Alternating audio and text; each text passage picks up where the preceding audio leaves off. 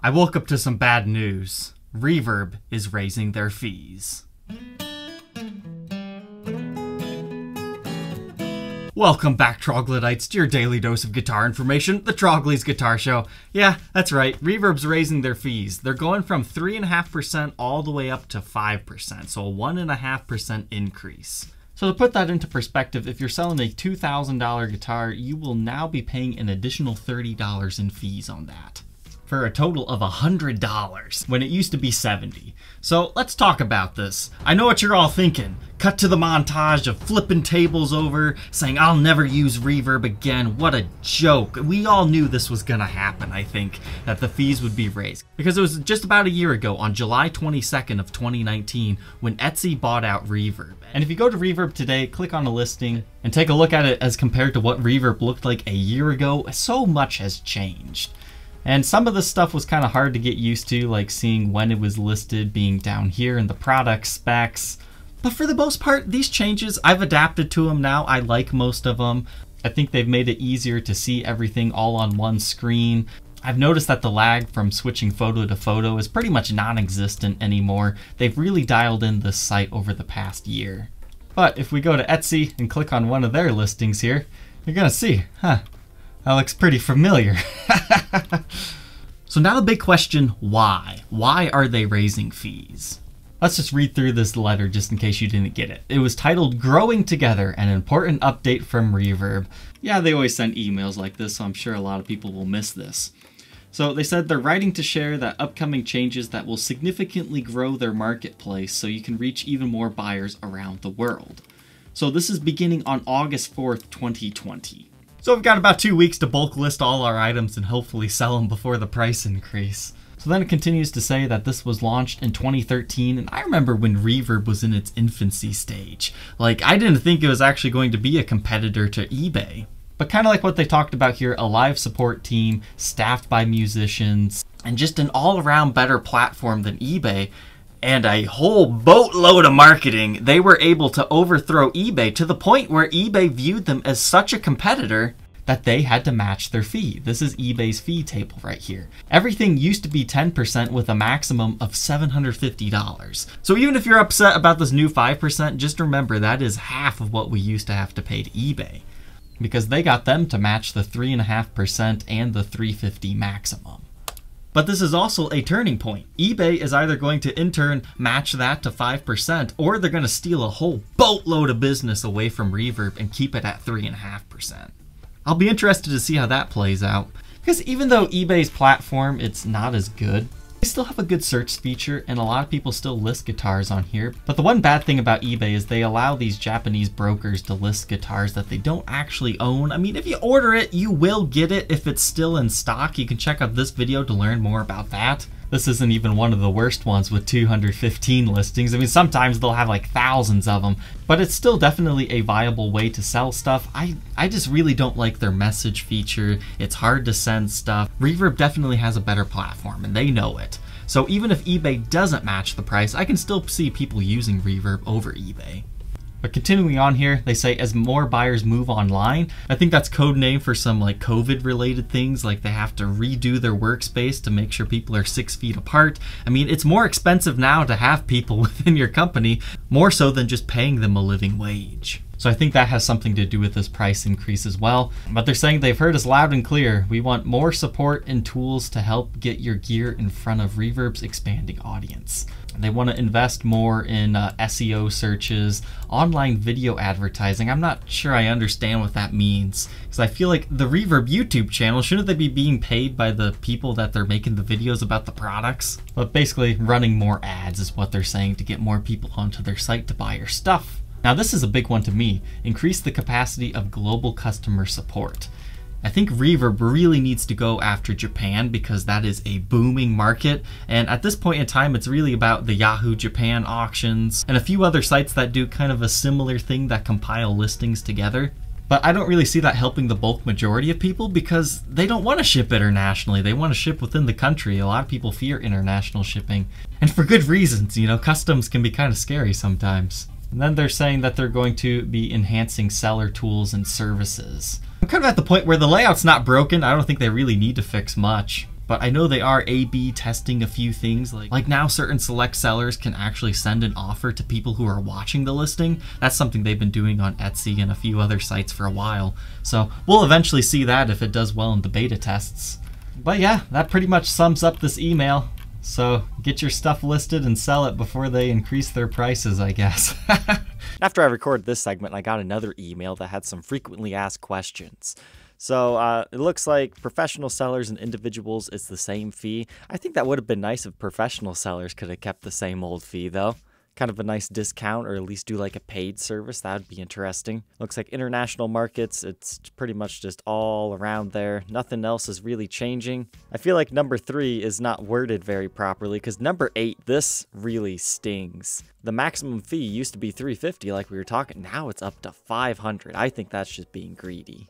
Because as a seller that actually sells guitars that sometimes hits that maximum fee, Reverb really does not offer much protection in that situation, because they won't process the payment because it's too much for their system, so you have to do a bank wire, and since the payment did not go through Reverb, they're not actually going to support that sale, so they're just taking your money and not actually giving the buyer or seller anything from it. Looks like people were questioning new and used gear. I think that would actually be interesting to have brand new guitars be taxed higher and or lower, because then maybe people would stop listing used guitars as brand new.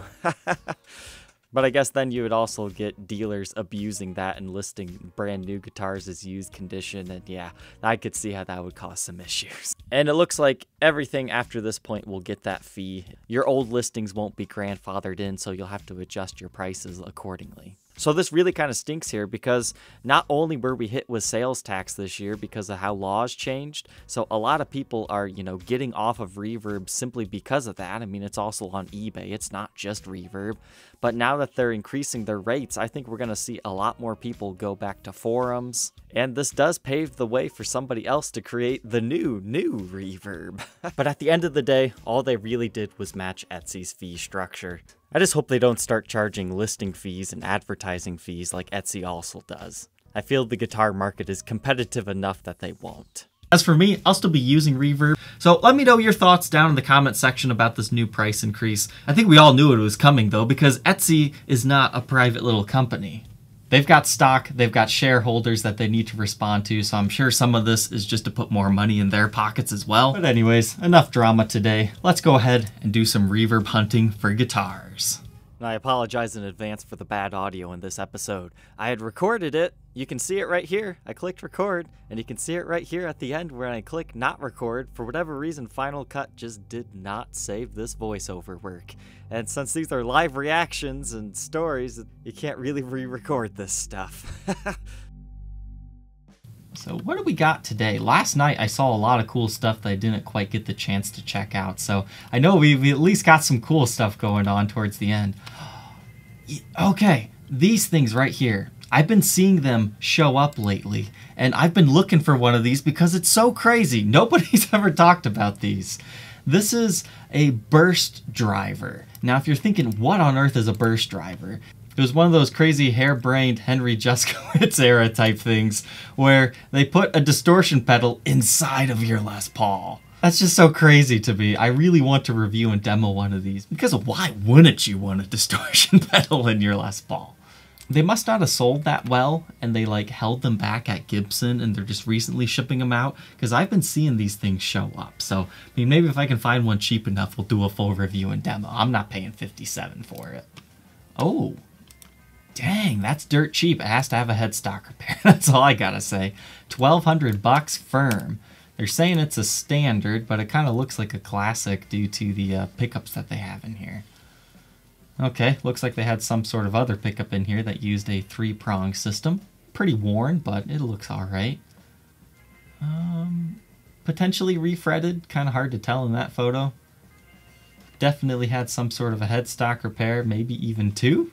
But it seems to be repaired okay, I would say.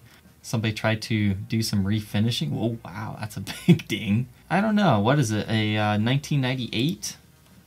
1988, really? No, all things considered, I think that's actually a pretty fair price.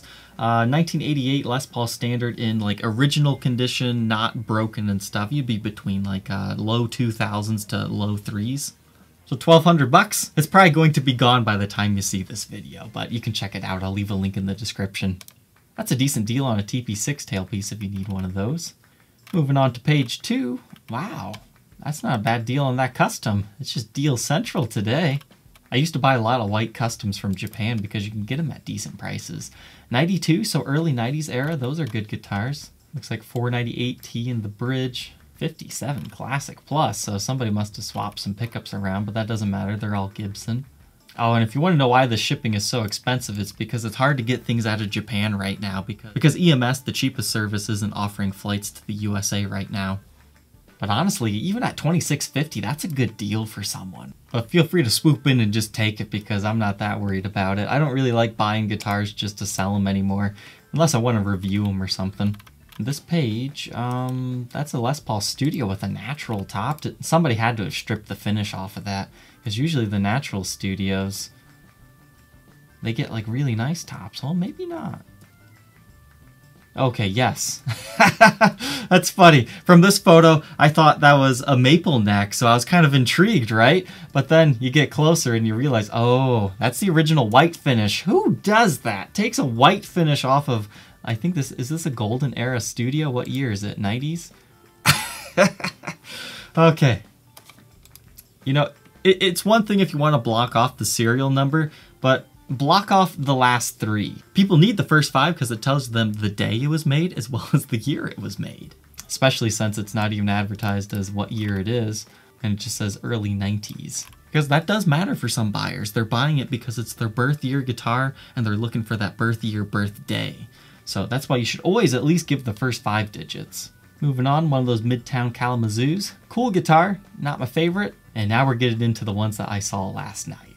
So that's a cool modification. That's a cool one. Let's go ahead and get a couple of them to look at because I know there's a lot of fun ones. And this was another one that was tempting.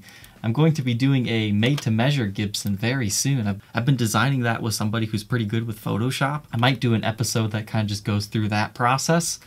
There it is. That's the one I was talking about. 74 Sparkle Top Deluxe. And if I remember correctly, there was like 1 or 2 more. Here's a cool one. Here's a cool one.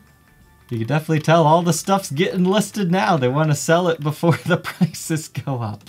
Okay, so this one is based off of Pete Townsend's number 3, I guess. Wow. I don't think his quite looked like this. His was a little bit different. He's mainly known for the mini humbucker, and then a humbucker in the middle. But that's a 75 Les Paul Deluxe. Looks like replaced tuners on that one. And interesting. I wonder what they had mounted over there, because it looks like the route is just for a mini humbucker, but then they put a humbucker in the neck, kind of routed a little bit too closely. Then they've got this large bridge, 100 million little switches. You know, for somebody that just likes the quirky guitars, I love the different colors on the switch tips. It looks like it's been refretted, so you should be good to go with playing it, but wow, that's a mess of wires. Ooh, that's a nice case. Those are actually worth quite a bit of money. People like those yellow interior ones. Oh heck, does it have any headstock repairs? No, but you can see it's got a little bit of wear right there. That's a really early maple neck too. That's surprising. So if you want something a little bit quirky, I think $2,000, it's about fair. I mean, it's not overpriced, it's not underpriced. Oh, and here's one of those cool trans purple flame top Les Paul classics. I don't remember the story on these guys, but those early classics, like pre-1993, they're basically the Les Paul reissues of the day, and this is one of those limited edition finishes where, yeah, it's kind of cool, kind of Barney purple at the same time. Reminds me of the limited colors editions Les Paul. If it's truly mint, that's not too bad of a price for a collector, but, you know, still a little bit on the high side, mainly because of condition. I'm not even sure if the made-to-measure program will use vintage parts if I sent it to them. But that's something to keep in mind because, I mean, if you're looking for this part, I mean, people will pay out the nose for it if they really need it. So $150, I mean, it might sound crazy to pay that for plastic, but it's not too bad.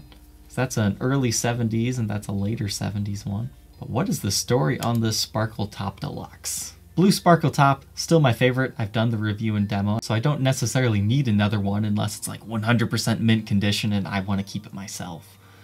So judging based on the price, it should be very clean. It looks like it's aged a little bit, so it's not quite that crisp blue anymore. It's more of like a bluish green. But the big thing for these guys is always brake cracks and repairs. Ah, darn, there's a small touch-up right here, so it's not a perfect example. So it definitely has some edge wear. I don't think it's necessarily that much better than the one that I documented, but it is available if you're a collector and you want it, and they are open to offers. This is one I saw on a Facebook group. This is like a Neil Young modified double cut, but the story is this is like a real vintage Gibson Firebird pickup. Then they've got that metal plate there. I mean, this looks pretty cool. I mean, for being a relic job, it's got a Bigsby with a wrap tail if you don't want to use the Bigsby. So if you're a Neil Young fan, I could see you getting worked up over this. Having that vintage mini humbucker is kind of a cool attribute. I think this started life as a double cut studio, so those things normally sell between like 600 to $1,000. It's kind of pricey for what it is, but you gotta remember, that pickup is actually worth quite a bit. I'm not a huge fan of the relic job that was done though. So maybe 12 to 13 if you really have to have it. So not something that I'm interested in, but kind of a cool piece nonetheless. But oh my gosh. This Explorer, man, I wish it was cheaper. That is a nice top. It kind of reminds me of a Carina Explorer from this angle. That's what I thought at first when I saw it there. But the CMTs, I don't think I've actually seen a natural one before. Usually they're kind of like a dark burst color, but that is a gorgeous top. And it looks like the original Dirty Fingers with the double row of gold pole pieces, original TP6 fine-tuning tailpiece. The binding, you're either gonna love it or leave it, but it's just kind of one of those interesting 80s models. That is a nice top. I dig that. There's going to be a collector that's very happy that I just showed him it, so I'll put a link to this one in the description too. This thing seems to be in pretty good shape. 3-piece body, I mean, what can you really expect in this era? 3-piece neck, maple, made in 1983, 234 day of the year, and it was the 12th in production for the day. Dang, this thing is clean. Ooh, original Lifton style case. Ah, darn it. There's a little bit of stand rest down here and a replace strap button. I'm not too worried about that. You would need to find the original correct diamond posi-lock shape buttons though for it. That is definitely the crown jewel of his collection, but man, that green Stratocaster is really cool too. How much does he want? 4.5? A little bit more than that. Do me a favor, do not buy this guitar. As high priced as you think that might be, I think it will sell given enough time. I mean, that is a nice piece. Alright, Troglodytes, I hope you enjoyed hunting on Reverb with me. I know it's been a while since we've done this type of video, but I like to tie this in when there's like Reverb-related news. So hopefully this doesn't bite Reverb too much in the foot, but I'm sure people will be upset for about a month or two and then it'll just all blow over and we'll be okay. The biggest thing that I'm interested to see is if eBay also raises their price or if they're going to play competitive here. So thank you, Troglodytes, for tuning in today. Don't forget to like, comment, and subscribe, and we will see you tomorrow on the next episode. Take care.